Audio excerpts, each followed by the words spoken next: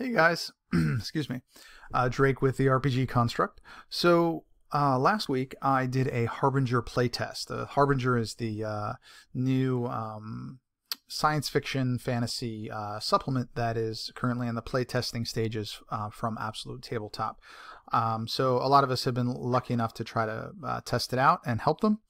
And I utilized Reaper in this game as far as live voice manipulation. I'm not great at doing voices and stuff like that, but Reaper really helps that if you know how to use it. So one thing I did in this game was I did like a female artificial intelligence computer type voice. They named her Honey, which was HONI, stood for Heuristic Onboard Neural Intelligence. Basically, she's a person. A whole long story with that, but we'll just go with that. So the thing about it was, with my voice, which is a little bit low, how to make it higher and sound kind of robotic. I've checked on YouTube. Usually I can find what I need on there, but there was really nothing for this kind of robotic thing. So what I want to do is just do a quick kind of tutorial and put it in the tech group, and I'll probably post it to my YouTube channel with what I did in case you guys need that type of a thing, because it was kind of trial and error for me for a while. So I'm going to screen share here. Okay, so first I got to get this one off. So on Reaper, you're going to go to FX here. You're going to add an FX. So you're going to go to VST, and you're going to go to the equalizer, which is Real EQ. You click yes. On this one, you can see in this yellow line, there's stuff on the bottom end and there's stuff on the high end. You need to kind of make it sound robotic, you need to take the outside interference, the high and the low, out. So you're going to take one, you're going to do high pass, and you're going to pull this all the way over here. And again, it varies for what you want to do, but that's a good spot for it. Then if you go to 4 here, you're going to do a low pass. And you're going to move this over, let's say, here. So what you can see from here, the only things that are going to be audible are what is in here. We've blocked out everything else. So kind of the noise behind you, the high pitches, the low pitches, that's all going to be taken care of. So I'm sure you can hear that in my voice now. All right. So next, we are going to... we're gonna, as I said, with the pitch of the voice, I had to do something with it. So you go to VST REA pitch, and the first thing I did was raised it up. And I'm gonna just kind of show you what I did as we go, and I'm gonna leave it on for just a minute. I know that sounds kind of odd. So I put this up by about 6.5 in this shift full range, 6.5 semitones, okay? The other thing you have to do is, I wanted it to be kind of a reverberating, kind of echoey voice.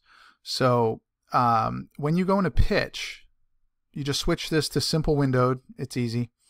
And this parameter, it gives you a bit of a delay and a bit of a fade. So I actually did 2 of these. And I used 30 millisecond window and a 10 millisecond fade. So that was this one. That was just to, and if I attach it, It's a little bit weird like that. And if you put them both together, that's kind of how it sounds. So I'm going to take this off and do the next one. So again, we're going to add the pitch again, which is right here. And this time, we're actually going to go down by 4.75. Now, the thing about this is, hold on one second here. We'll go back to simple windowed. With 2 of these, and when we're doing the parameters here differently, so one of them is going to be higher pitched, the other one is going to be lower pitched, and there's going to be a delay in both of those. So it's not going to be too far like an echo, but you're going to get that kind of low rumble and then the high. It's let me just show you here. If we put them both on, it sounds something like this. And if you add everything, that's about how it sounds.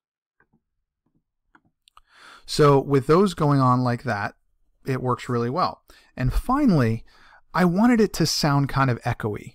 And in there's a VST REA verbate, which is basically just like a vibrato or an echo.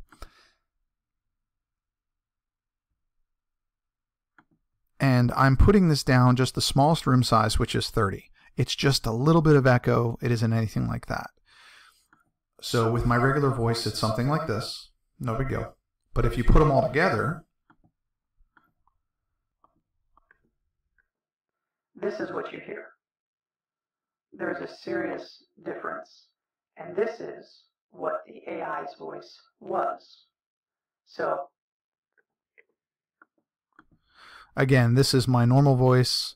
If I said something like scanning DNA found, that sounds silly, even if I just, normal stuff. But if I activate all these, scanning DNA found. See what I'm saying? So again, guys, just wanted to kind of put that out there and let you guys kind of see what I was doing. And it's a whole lot of trial and error. Reaper you can try out for free for 60 days. It's actually really cool. And I'm learning. Shout out to Jeff Dottie for introducing me to this. But yeah, guys, I hope you enjoyed it. I hope it works. If you like it, so subscribe to the channel. A lot more of these are going to be coming up. Give me a thumbs up and maybe leave me a little comment. So again, guys, thanks a lot for listening, and I hope it helped. If you have any questions, just shoot me a message or leave a comment. Take care.